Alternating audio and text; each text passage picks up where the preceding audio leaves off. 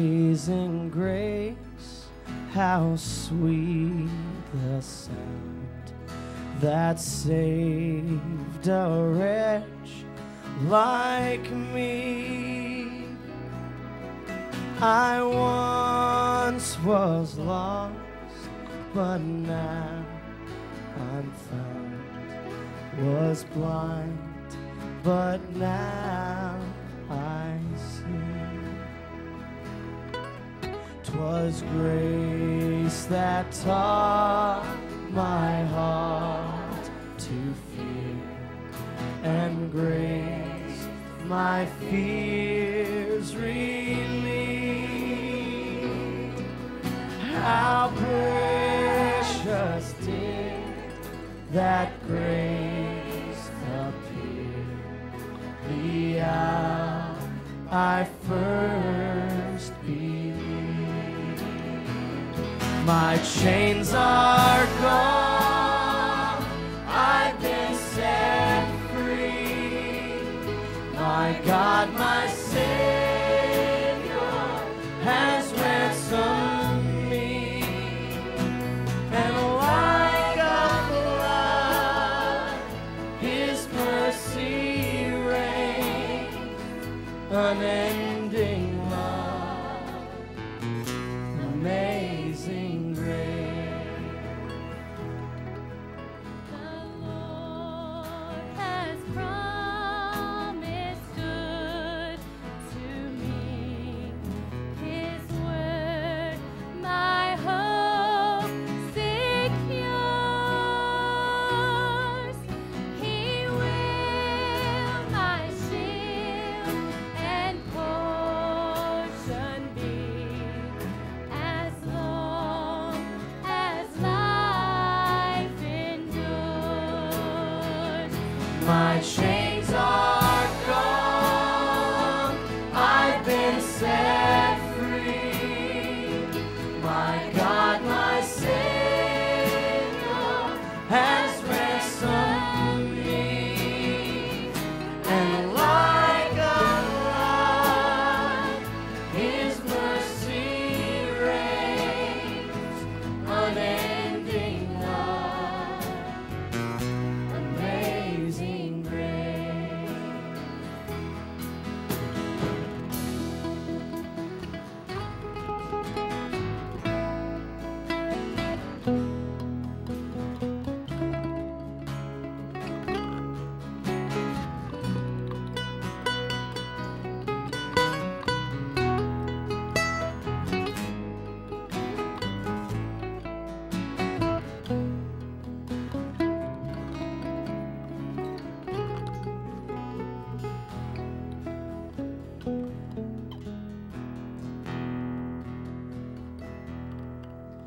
The earth shall soon dissolve like snow.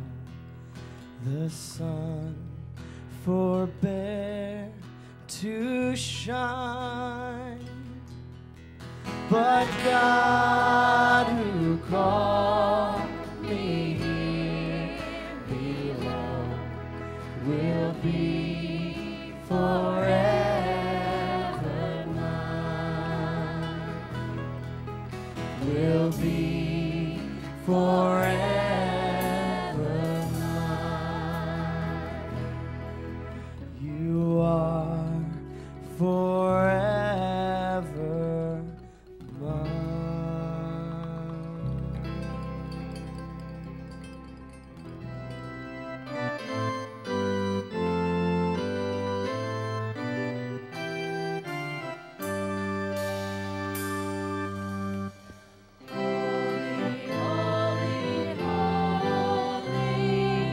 Lord God Almighty,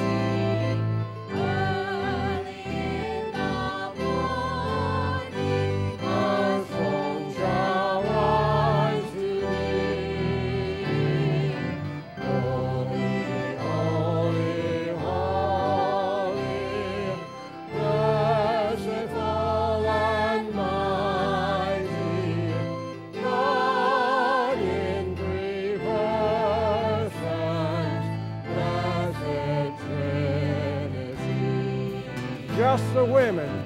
Just the women.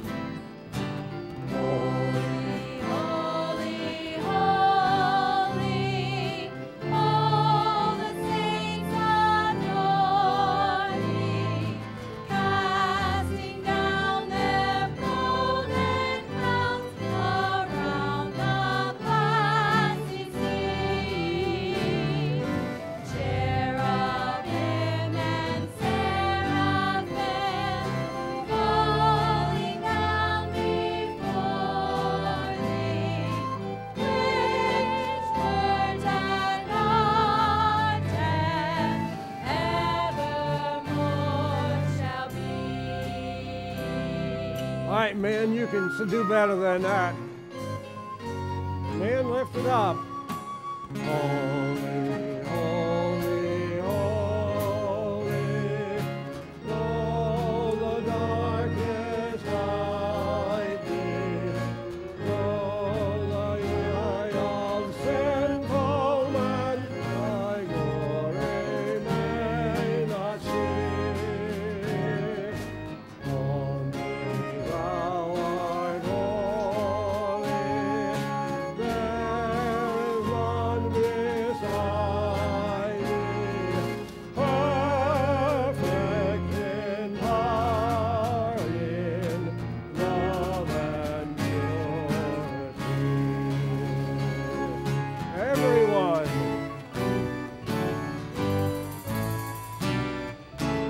Holy, holy, holy, Lord God Almighty,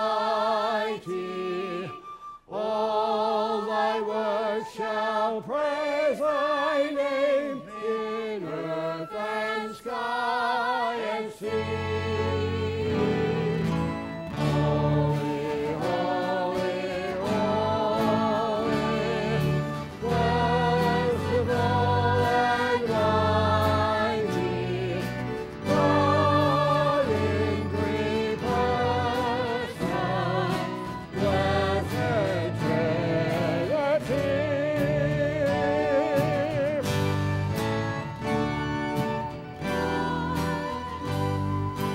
God in three persons. God in three persons. Blessed Trinity.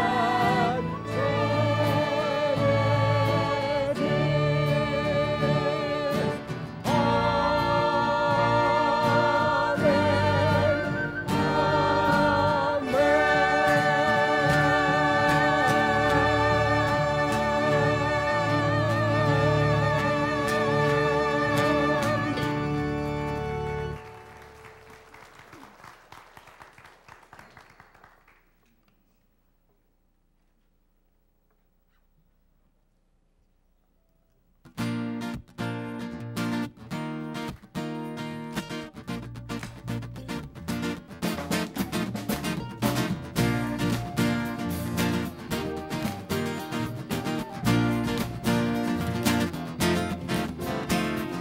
These are the days of Elijah, declaring the word of the Lord.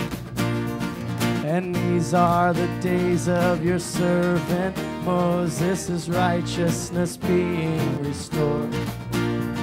And though these are days of great trials, of famine and darkness and sword, still we are the voice in the desert, crying, prepare ye the way of the Lord. Behold, he comes, riding on the clouds, shining like the sun.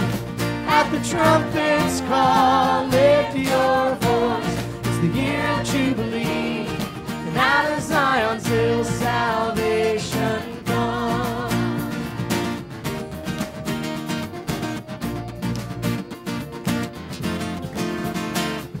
These are the days of Ezekiel, the dry bones becoming as flesh. These are the days of your servant David, rebuilding a temple of praise. And these are the days of the harvest, The fields are as white as your world. And we are the laborers in your vineyard. Declare the word of the Lord. Behold, he comes, riding on the clouds, shining like the sun. At the trumpet's call, lift your voice. It's a year of jubilee, and out of Zion's hill salvation comes.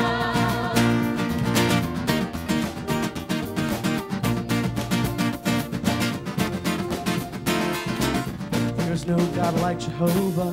There's no God like Jehovah. There's no God like Jehovah. There's no God like Jehovah. There's no God like Jehovah. There's no God like Jehovah. There's no God like Jehovah. There's no God like Jehovah. There's no God like Jehovah. There's no God like Jehovah. There's no God like Jehovah. There's no God like Jehovah. There's no God like Jehovah. There's no God like Jehovah. There's no God like Jehovah. Behold, he comes, riding on the clouds, shining like the sun. At the trumpet's call, lift your voice. It's a year of jubilee, and out of Zion's hill salvation comes. Behold, he comes, riding on the clouds, shining like the sun. At the trumpet's call, lift your voice. It's a year of jubilee, and out of Zion's hill salvation comes. Behold, he comes, riding on the clouds, shining like the sun. At the trumpet call, lift your voice. It's a year of jubilee, and out of Zion's hill salvation comes. Behold, he comes, riding on the clouds, shining like the sun. At the trumpet's call, lift your voice. It's a year of jubilee, out of Zion's hill salvation comes. Lift your voice. It's a year of jubilee, and out of Zion's hill salvation comes. Hear our cry, Lord, we pray. Our faces down, our hands are raised. You've called us out, we've turned away, we've turned away. Shipwrecked faith, the idols rise. We do what's right in our own eyes. Our children now will pay the price. Shine your light, Lord, shine your light. If we've ever needed you, Lord, it's now. Lord, it's now. We are desperate for your hand. We're reaching out, we're reaching out. All our hearts and all our strength, with all our minds, we're at your feet. May your kingdom come in our hearts and minds. Let your church arise. Let your church arise. If we've ever needed you, Lord, it's now. Lord, it's now. We are desperate for your hand. We're reaching out. We're reaching out. If we've ever needed you, Lord, it's now. Lord, it's now. We are desperate for your hand.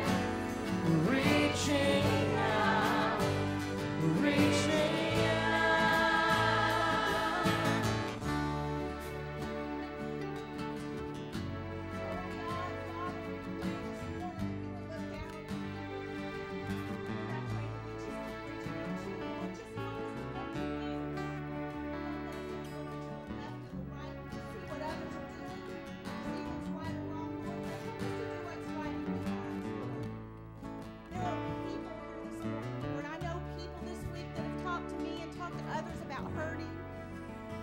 financial burdens, Lord. There are people that need work.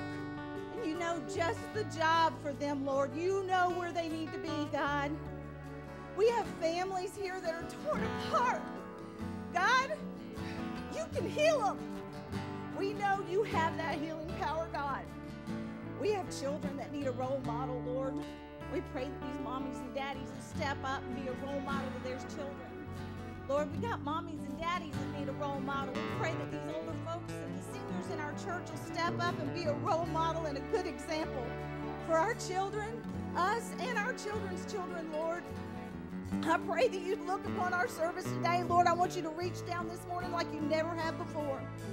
Lord, put your arms around us. Let us know that you are here in this presence in our church that we love, Lord. We love our church, but we want you to be the center of our church, Lord. I pray this morning that you would just be with those, that we would have nothing but a positive attitude, Lord. Let the negativity be gone. Take it away. I pray that you would heal our hearts, Lord, because if we ever needed you, it's now.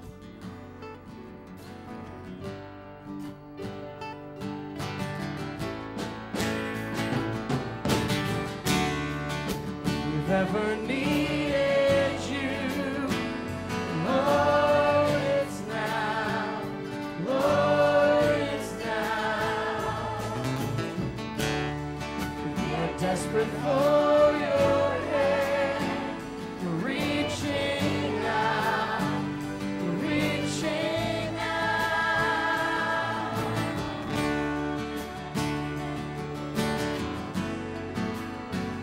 We need you now. Revive us now. Revive us now.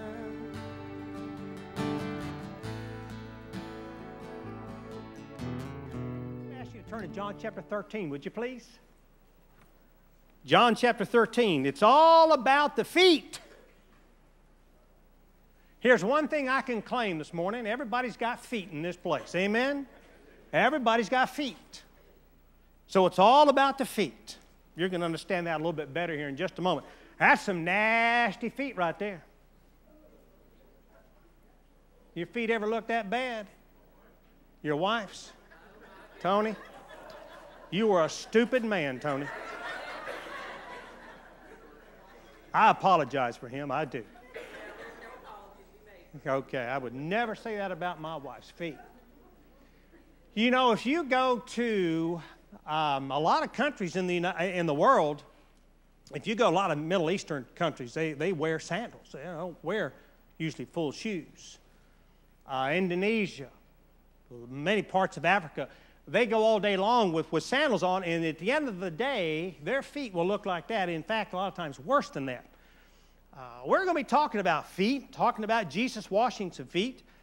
So many of us are familiar with that story. And as I was studying this week and reading, and I was reading a commentator, and he said, you know, he goes, so many people preach about Jesus washing the disciples' feet.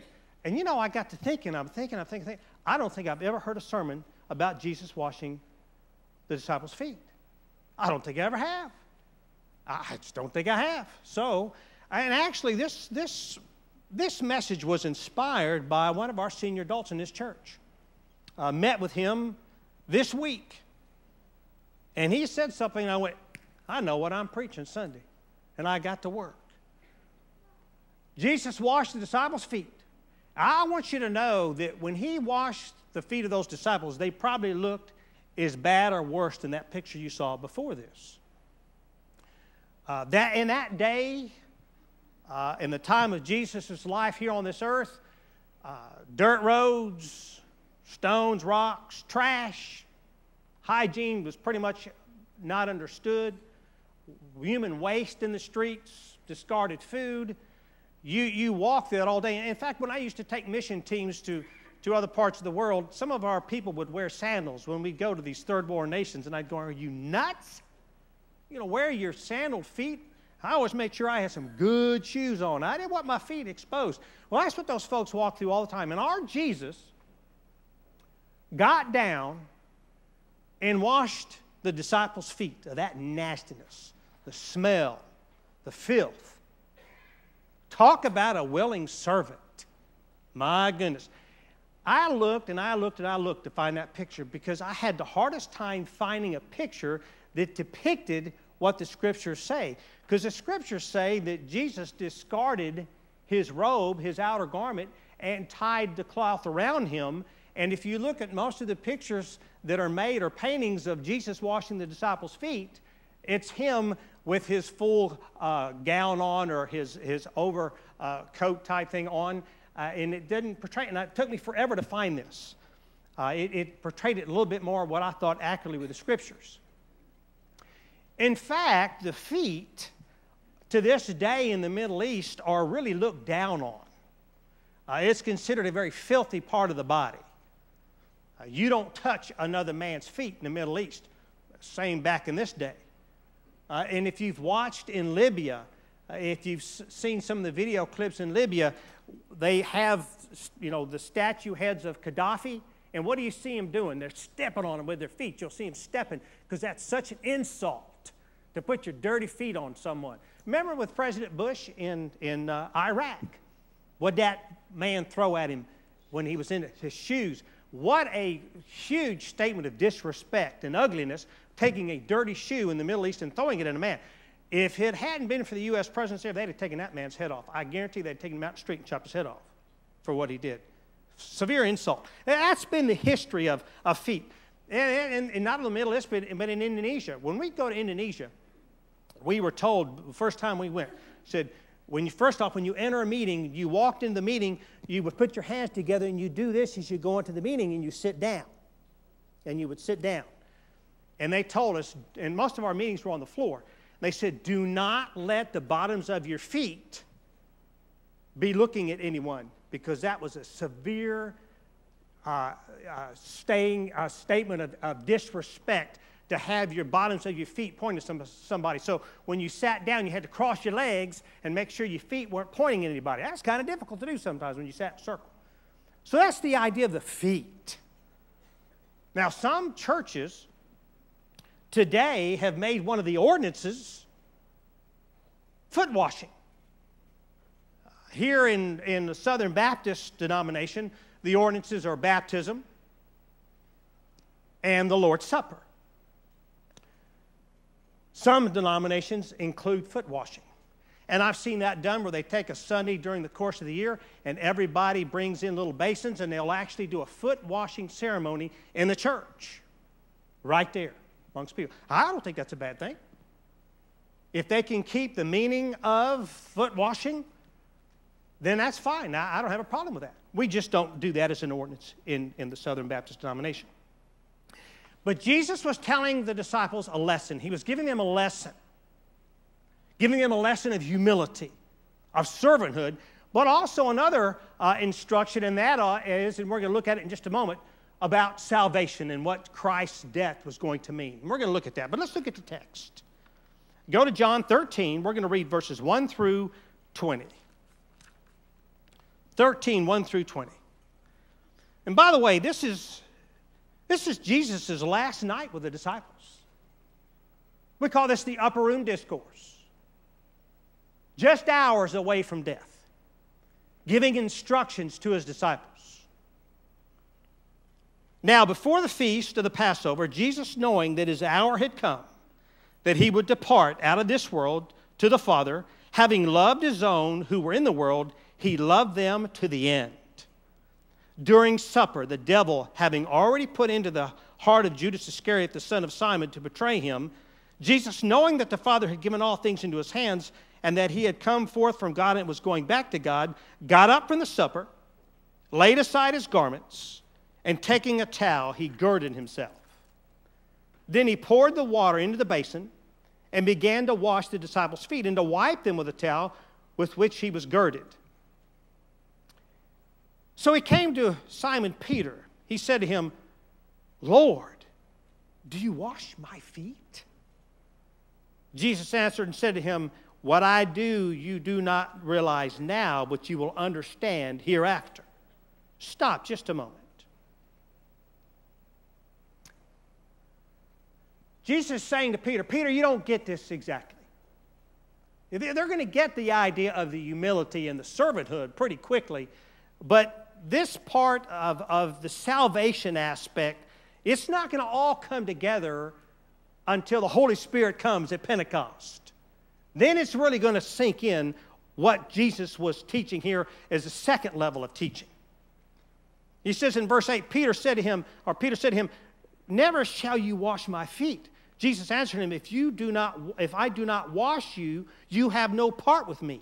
Simon Peter said to him, Lord, then wash not only my feet, but also my hands and my head. Jesus said to him, but he who has bathed needs only to wash his feet, but is completely clean, and you are clean, but not all of you. Now let me stop you there just a moment and explain that. Again, Jesus is teaching about salvation. He's saying, listen, when you receive me after my death, you'll be saved. I mean, it's a done deal. You are bathed, totally cleansed. And then he says, after you've done that, then all you need is to have your feet washed. What he was saying was this. You've been bathed when you say yes to Christ and you're saved. You're totally bathed. It's done. But through the course of the day, our feet get dirty, don't they? We sin. We're going to sin today. Very few people that I can't imagine anybody not sinning by the end of this day. Some of you in the restaurant today, you're gonna say something ugly when your food comes out cold in the restaurant. You're going to sin. Some of the mothers and the wives, they're going to go home and they're going to be mad because they got to cook. They're going to sin. All of us are probably going to have dirty feet by the end of the day. Jesus says, you know what? When you said yes to Christ, you're saved. It's a done deal. But your feet get dirty. You sin every day, and you need to have your feet washed. You need to confess sin. Confess your sin. Get it right. For he knew the one who was betraying him. For this reason he said, not all of you are clean. So when he had washed their feet and taken his garments and reclined at the table again, he said to them, do you know what I have done to you? You call me teacher and Lord, and you are right, for so I am. If I then, the Lord and the teacher, washed your feet, you ought also to wash one another's feet.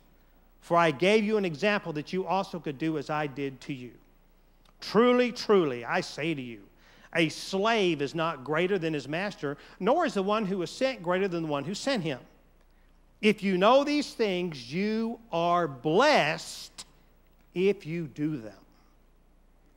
I do not speak of all of you.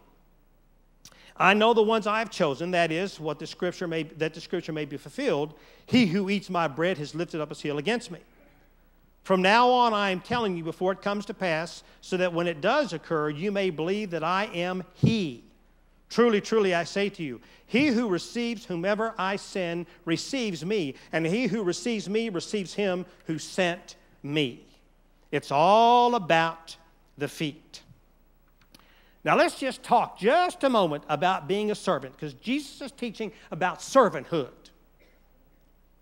He's not teaching the disciples to be nice. Hear me. He's not teaching the disciples to be nice. He's not saying, now guys, I want you to be nice to each other. That's not what he's teaching. He's teaching them servanthood.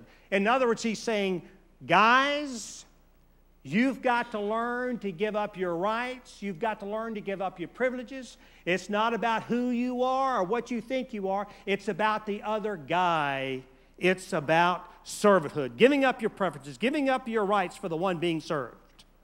In other words, the guy beside you, that disciple beside you is more important than you are. He's teaching that along with his salvation.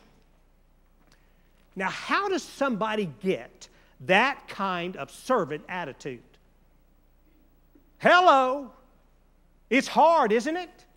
You're asking me to give up my privileges and my rights. You're asking a lot.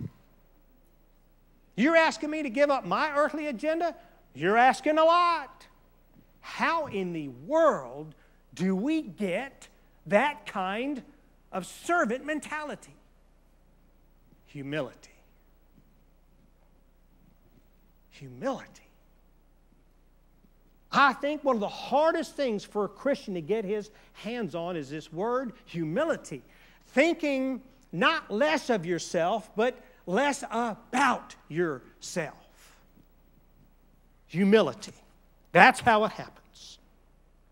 a heart change, a mind change. I want to talk about that this morning. I want to talk about 3 points. I'm going to give them to you very quickly. Number 1, the urgency of foot washing. Number 2, the humility of foot washing. Number 3, the blessings of foot washing. Number 1, the urgency of foot washing. Now look again at verses 1 through 3, would you please? During the supper, verse 2, the devil having already put into the heart of Judas Iscariot, the son of Simon, to betray him, Jesus, knowing that the Father had given all things into his hands, that he had come forth from God and was going back to God. Jesus knew he was going back home. He knew. There was an urgency to Jesus right now. He's in this upper room discourse, he's saying, I've got a little bit of time. I've got to give instructions to my disciples. Could you imagine? Could you imagine if somebody told you, you know what, Eric, you've got 3 hours to live and you're a goner. You go to your doctor, he says, Eric, I just found something in your heart. You've got 3 hours and you're a goner. I'm going to tell you what I would do. First thing I would go home is I'd say, baby, sit down, my wife. The life insurance is here and here. You need to go talk to someone. I mean, I would. Wouldn't you do this? I'd say, honey, I need you to make sure that you go to Tom, take care of the life insurance. That's here. Now, the savings, if you'll just go ahead and work with Tom, he'll help you with the finances and take care of that. Then I'd probably call my mom and say, Mom and Dad, I love you. Not going to be here long. Take care of my wife. Take care of my kids. Help. And you'd be tying some ends up, wouldn't you? Wouldn't you? That's what I'd be doing. Jesus is tying up ends. He's going, I've got a few hours with my disciples.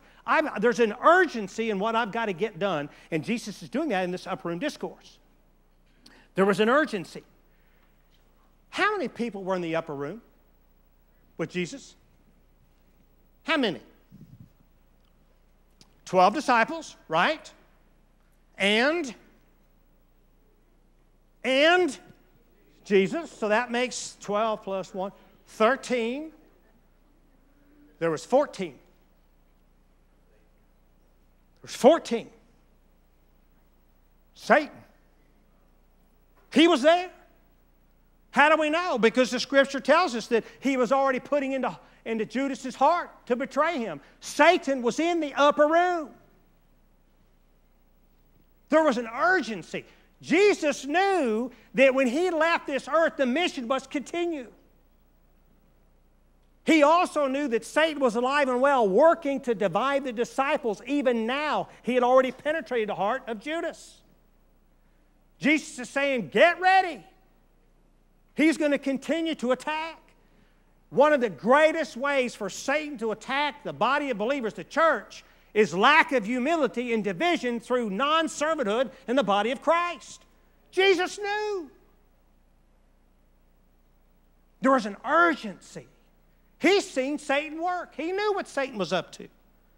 He knew the attacks. He knew the perils. Jesus even said in the Scripture, he said, a house divided cannot what? Stand.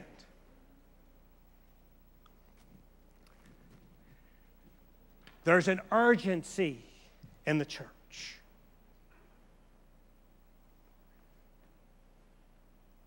Satan wants to divide the church. It's a great way to ruin the work. Divide member against member. Age group against age group.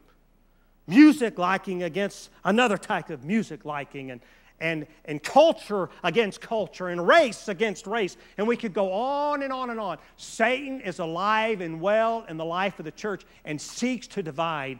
And Jesus knew that his greatest attack would come through the lack of humility within the congregation. Do you believe that? I hope you do.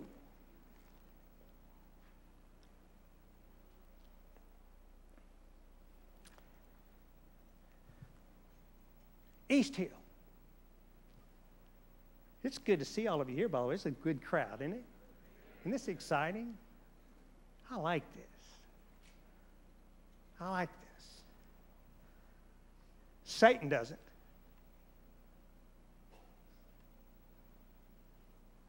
He doesn't. He's a toothless dog. He's a thief. And a destroyer, a murderer. He can't stand this morning. The urgency of foot washing. Number 2, the humility of foot washing. Look at verse 13 through 15 again, please. You call me teacher and Lord, and you are right, for so I am. If I then, the Lord and the teacher, washed your feet, you also ought to wash one another's feet. For I gave you an example that you should also do as I did to you. The humility of foot washing. You know, the only ones that washed feet in this time of the life of Jesus, if you were a wealthy person and you had a servant, guess who got to wash the people's feet? The servant. Nasty job. If you weren't rich enough to have a servant, then you washed your own stinking feet. Your wife wouldn't wash your feet. And your husband wouldn't wash your feet. And you probably couldn't pay your kids enough allowance to wash your nasty feet. It was just a nasty job. But, you know, Jesus, he gets down on his knees. First off, think about what he did. You saw that picture. Just the cloth that he wiped their feet with was girded around him. I'm going to propose it wasn't that much cloth. And that same piece of cloth he used to wipe the feet. Now that means that when he wiped their feet, he wasn't doing this. He was down here, face in their feet, with the stench, the nastiness, and he's unclothed. That was not a common practice in that day for a man to be just exposed or be exposed from his waist up, especially a man of the credentials of Jesus Christ. And he's there washing those feet, holding that cloth there, doing that, the smell, the dirt, showing humility, servanthood. The example of humility. You know, Jesus initiated this greater going to the lesser. The greater going to the lesser. When it comes to humility in the life of the church, amongst the brothers and the sisters, you know what? It doesn't matter if you're older or if you're younger. Whether you're older, whether you're younger, it's humble service, humility. If it's black to the white or white to a person of color or a person of color to white, it doesn't matter. It's service and humility. If it's male to female, female to male, it doesn't matter what the sex, it's service and humility.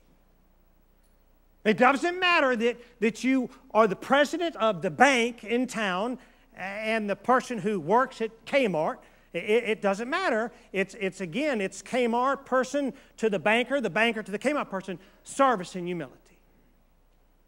It doesn't matter if you're the interim pastor of the church and the congregation, the member of the congregation. It's not about whether I can serve you or not. We serve each other in humility. In other words, it's the lesser going to the greater. That's the example. It's huge in the life of the church. Now, let me throw you this one as well. When Jesus came to the disciples going one to one and to the next and to the next, when he came to Judas,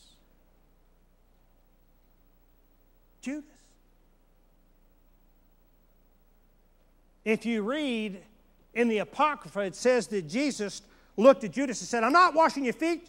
You're a conspirating dog, and I'm not doing it. And he skipped him. I made that up. That's not true. Jesus washed Judas's feet. The traitor. Jesus knew. Jesus knew what he was going to do. The lesser or the greater going to the lesser. Talk about lesser. Conspirator, traitor. And he got down and he washed his feet. I guarantee you he looked up into Judas's eyes and said, Judas, I'll wash your feet. Example of mercy and grace, even to the end. Aren't you thankful for the mercy and the grace of Jesus? Even to the end, He's always reaching out, wanting to redeem us and to give us His grace and His mercy. Even to the very end. Thank God for a loving Jesus. Talk about an example of humility. It's interesting if you notice and go back to verse 14 and 17.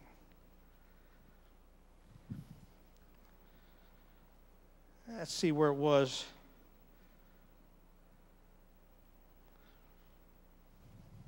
I'll come back to that. There was something else I want to say, but I'm going to come back to that. Here's the deal. How does Eric Schaefer have that kind of humility that I can serve someone like that?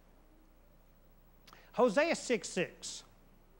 Great text. It says, "For I desire mercy rather than sacrifice, and in the knowledge of God rather than burnt offerings." Now listen to that again. It's Hosea 6:6, and it's God speaking through the prophet Hosea. And he says, Hosea 6:6, "I desire mercy rather than sacrifice, and in the knowledge of God rather than burnt offerings." What God was saying to the prophet Hosea in that day in the life of Israel, they were going to church, the temple. They were worshiping, they were doing the burnt offerings and the sacrifices, they were going through all of the stuff. But God was looking at it and He's going, "Pewee! Pewee! You're going through the motions.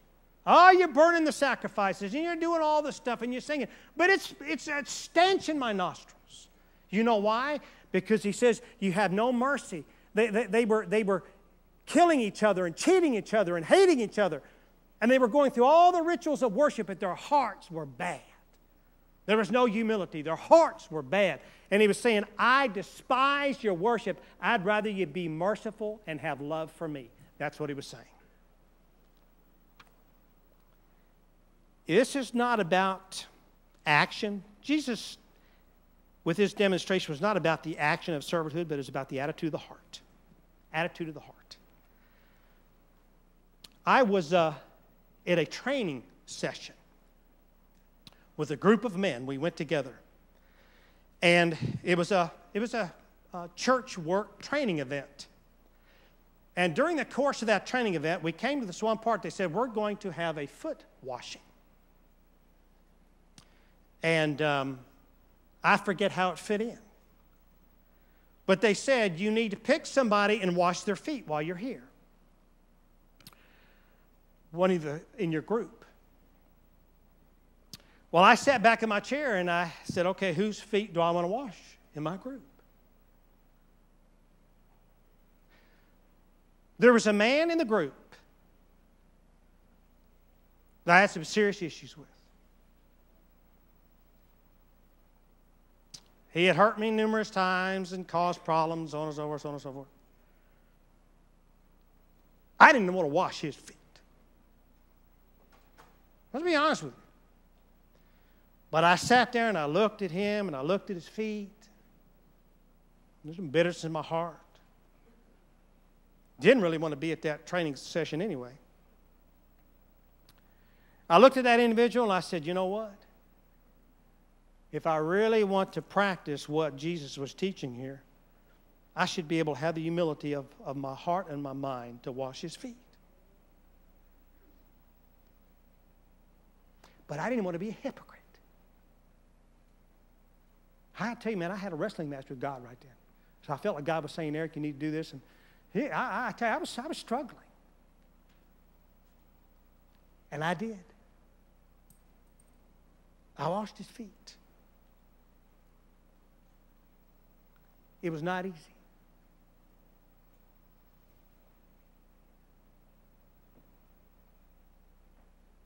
Attitude of the heart. How's your heart? How's your heart?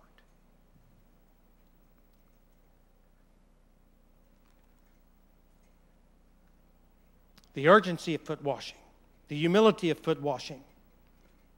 Lastly, I want to look at the blessings of foot washing.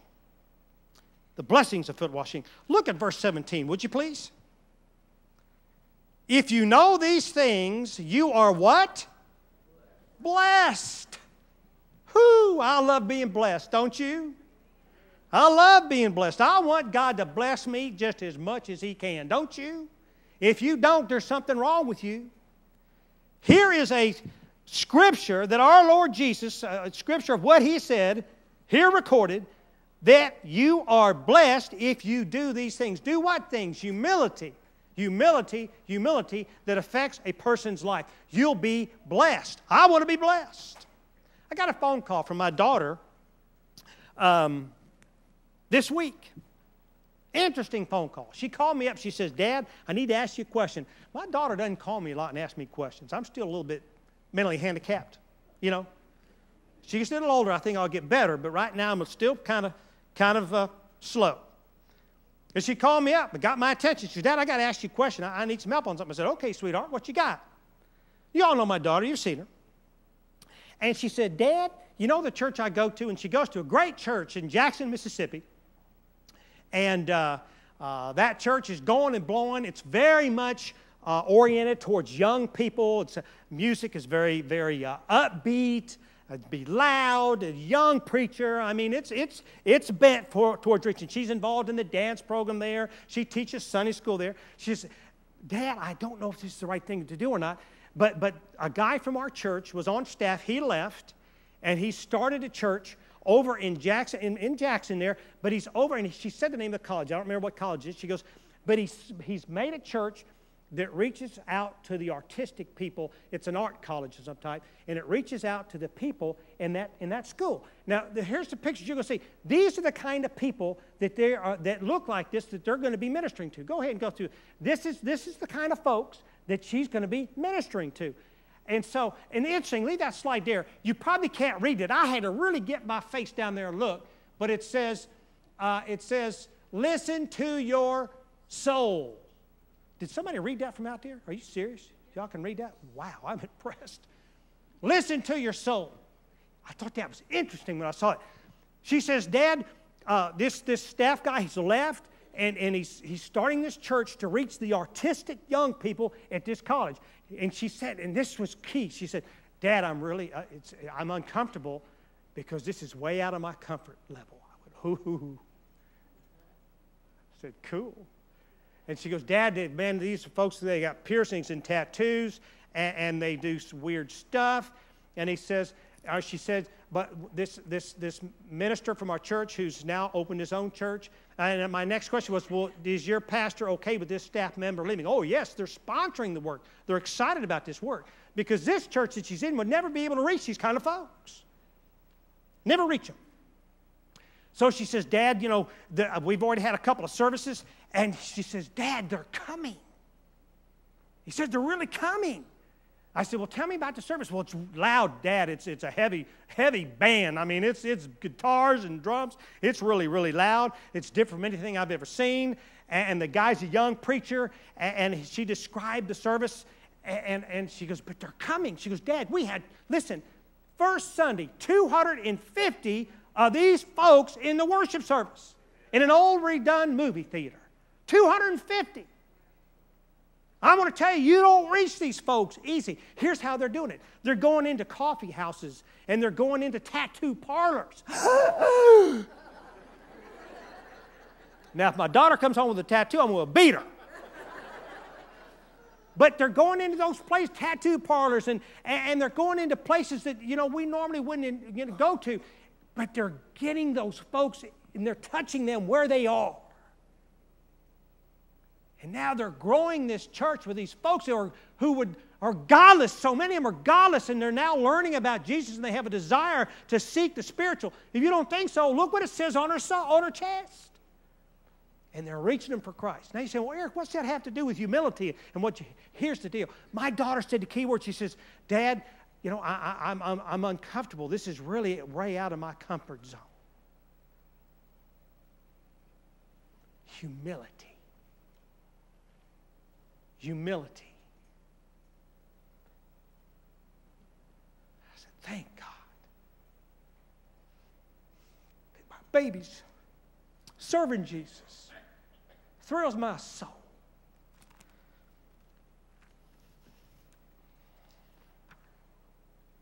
I want to talk to you really quickly about the principle of doing it to me.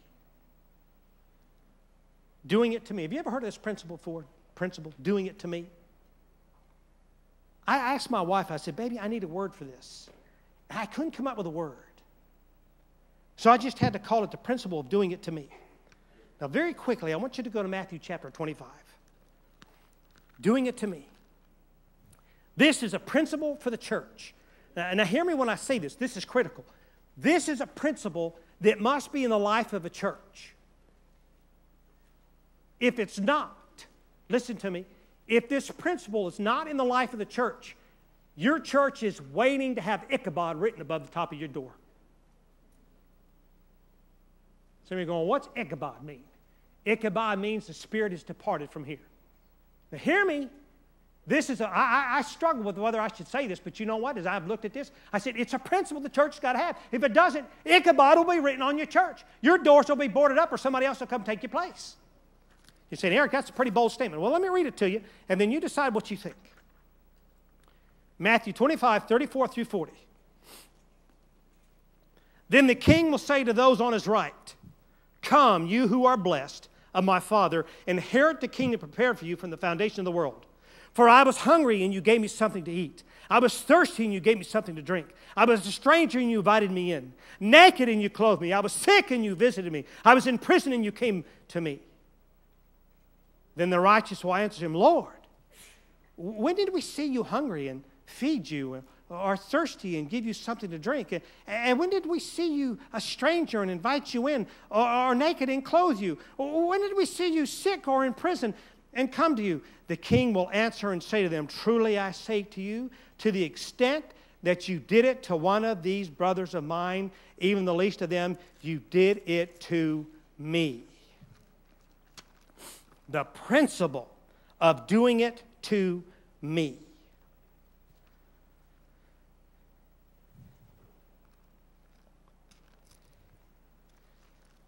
If you look at verse 17 again, if you do these things, you are blessed if you do them. And then look at verse 20.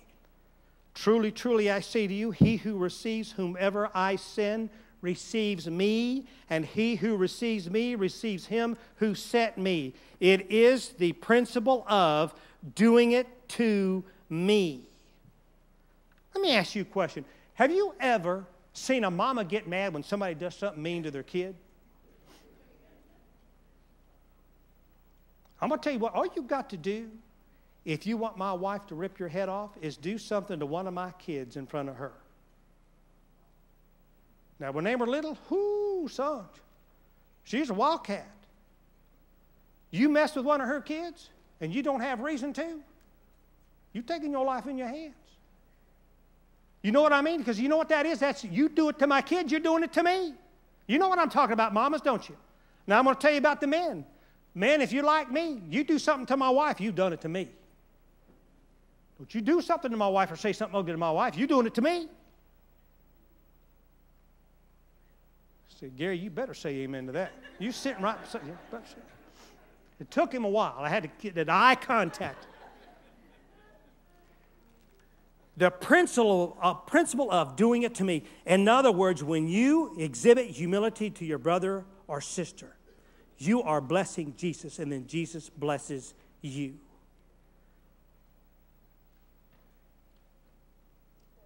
Humility. Humility. Humility. Servanthood. If you do it to one another, you are doing it to Jesus. And Jesus blesses you. Now, Eric, what's that blessing look like? I can't tell you that. I know exactly what that blessing looks like.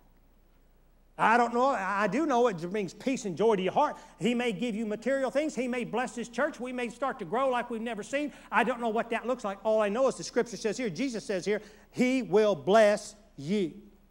The principle of doing it to me. Now, I want to go to one more slide, and that's another foot washing that we've seen. And this time, instead of Jesus administering the foot washing, it's being administered to Him. You remember Mary, sister of Martha, the sister of Lazarus, who He raised from the dead? Jesus was in Mary's house, sitting, reclining. Mary came up to his feet, slid up to his feet, got down while they were talking and work was going on. And she got down to his feet and anointed the feet with a fragrance, with a very costly perfume. And then she got her hair and wiped his feet, face, down to his feet, wiped his feet with her hair. Incredible demonstration of love for our Jesus. I love this pictures. I looked and looked through the internet, and thank God for Google Images. And I looked and I looked and I looked, and I found this painting of Mary hugging what would have been the dirty feet of our Jesus.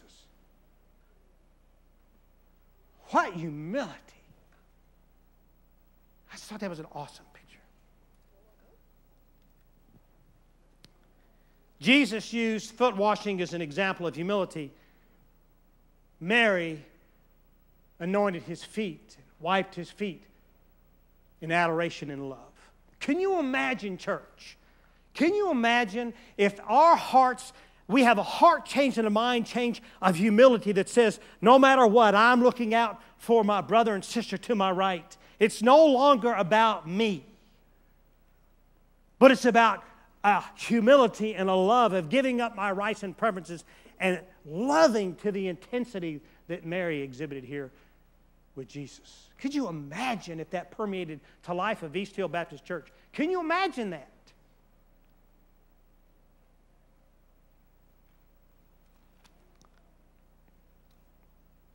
If you'll put up 1 Corinthians 9, 19 through 23, and we're done.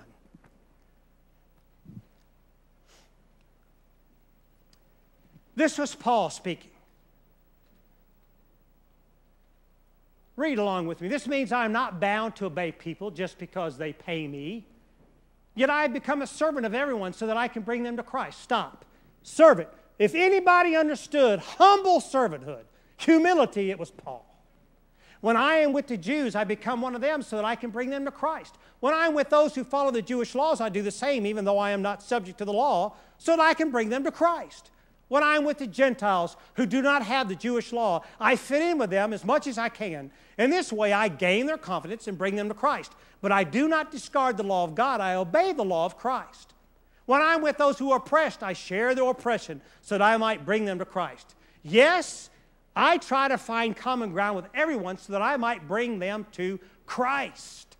I do all this to spread the good news, and in doing so, I enjoy its what? Blessings. Humility permeated the life of Paul. James, it's not about you. That's what Paul would say. Not about you, Sydney. Not about you, Dad. Not about you, Paul. Not about you, Tom. It's about Jesus. It's about the person to your right and the person to your left. I need somebody to tell me it's not about me. Tell me, Tom. It's not about Eric. You're right. It's about my family. And it's about my Jesus. And I've got to come with a humble servant heart and say, it's not about me. It's about you. And I got to give up my rights and my privileges and be the humble servant like our Jesus demonstrated. And if I'll get that in my heart, in my life where it should be, I'm going to tell you what. I'm going to be like Paul. I'm going to see people come to Christ, and I'm going to connect with folks. If we become a church with this type of humility, I'm going to tell you what, folks. We'll see a dramatic change in the life of East Hill Baptist Church. And guess what? Every one of us is responsible. Nobody got past this. Not even you, Tony. Love you, buddy.